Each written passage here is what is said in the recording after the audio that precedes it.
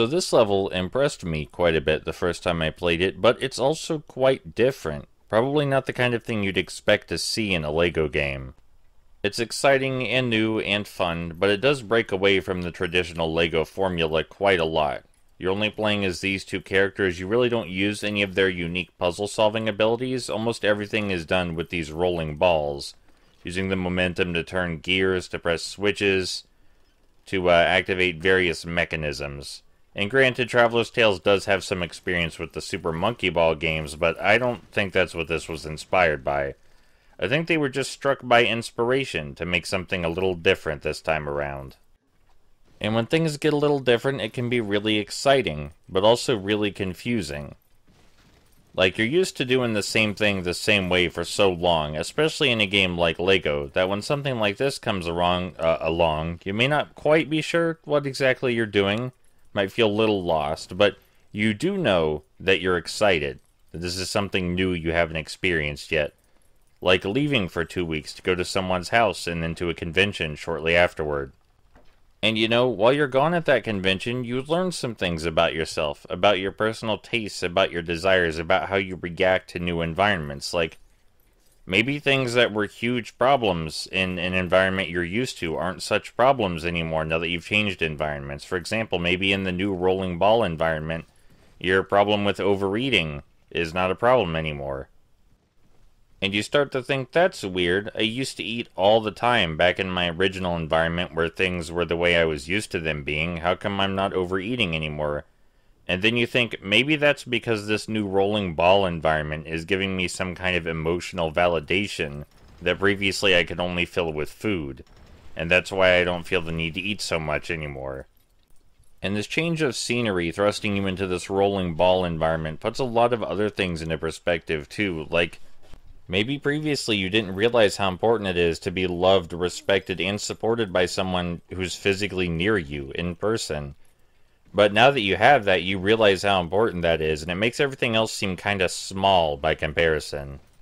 Like, now that you have someone near you to love and support you and recognize your unique identities, and love you for who you are, regardless of who that is, you know, now you suddenly don't feel the urge to eat so much garbage anymore, or fill the void in your soul with unhealthy things.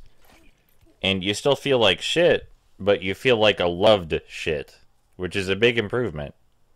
And it's a lot easier to ignore hard things or put them aside whenever you're loved like that.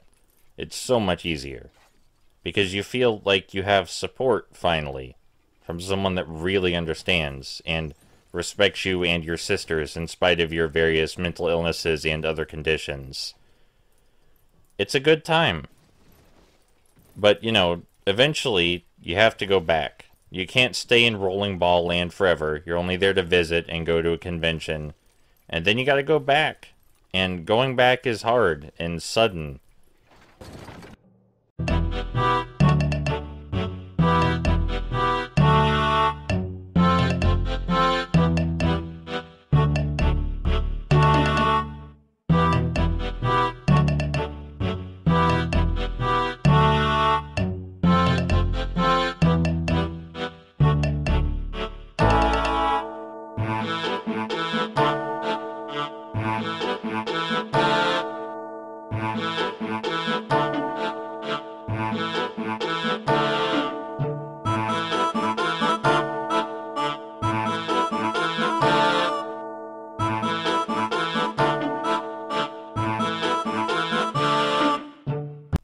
And now things are back to normal.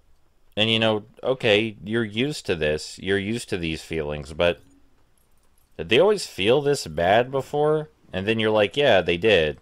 You did actually feel this bad before. You just weren't prepared to go back to it. Exactly. And it's not all bad, because there is some comfort in familiarity, but there's a kind of feeling missing and being accepted the way you were back in Rolling Ball Land that you're just not getting here, but you're trying. But that transition from Rolling Ball Land back to the way things used to be, it really is something. Like, it's stuff you felt you were long used to, but you didn't realize how bad it was exactly until you got back to it. And now you just want to go back to Rolling Ball Land. But Rolling Ball Land isn't perfect either. It has its own problems and makes you exhausted in its own ways. It's just that you weren't in Rolling Ball Land as long as you were in the place you're used to. So no place is perfect, and you gotta make the best of where you are, regardless of where that is exactly. And sometimes that's harder than others, but in both Rolling Ball Land and outside of Rolling Ball Land, things could be a lot worse. But right now you're just transitioning, you know? You've just made a lot of discoveries about yourself and your life and who you are and how your environment affects yourself as a person. So now it's time to heal. It's time to process. You're still in a transitional period right now. You just got back from Rolling Ball Land. You need time. You need time to ease back into the way things are, and you need time to introspect, to unpack all this stuff you learned about yourself. And yeah, I mean, sometimes transitions are awkward and jarring and startlingly brief, but they're necessary. You can't just ignore that you're going through a transition, or you can't get to the part where you introspect. You have to acknowledge what's going on. And even though transitions are messy, they do get over with eventually. You've got to get used to it. You've got to become accustomed to your environment, both in Rolling Ball Land and when you leave Rolling Ball Land. And at first, things outside of Rolling Ball Land may seem the same as before, but they're not. Don't fool yourself. You're armed with new knowledge this time. And with new knowledge, you have the power to create new experiences. It's not the same anymore.